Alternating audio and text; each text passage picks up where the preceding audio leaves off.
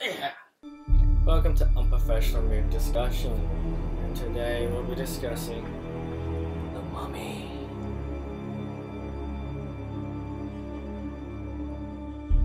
Yes, The Mummy. It opens up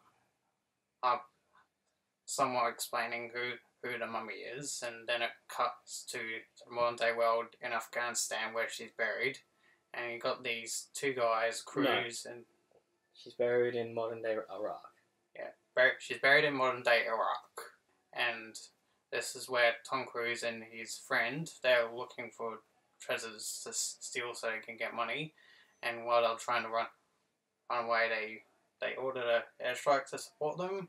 And when they did so all the ground underneath them just collapsed. And then they realized, what the hell's here?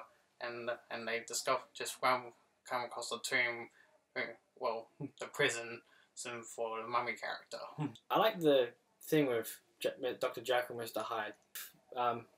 He had to fight Mr. Hyde, and he almost got his ribs pretty much broken by Mr. Hyde. Yeah. Yeah. It was really good. Russell Crowe was okay. That's about it. He was okay. And I really liked what they did with the mummy, like how they upped all the effects, and when you first see it, it seems to be this weird zombie creature. She's a mummy. She's like this weird zombie creature like a mummy, and she's basically going around sucking the life out of people just so she can reanimate herself. And when she's been reanimated and she gets the dagger she's been looking for, along with the gem that goes inside her power just goes way up. As soon as she gets the gem and the blade together, her power amplifies majorly. Like, you thought she was already dangerous for what she could do physically by herself, but as soon as she has that power, she's crazy powerful. Well, it's not as bad as the critics and other people saying. It's actually a good movie. Yeah, it's a fun time movie. Yes, and there's a really good Easter egg to look out for.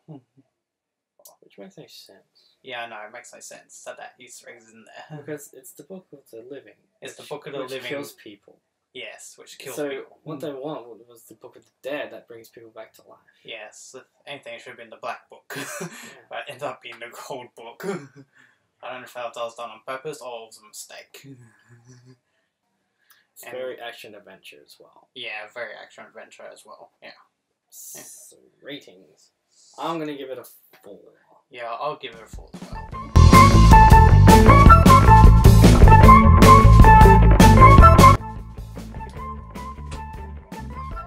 I've seen movies. Why am I not famous on YouTube? I'm not talking to you ever again. Fine. Oh, hang out, wait a minute. Hello. First.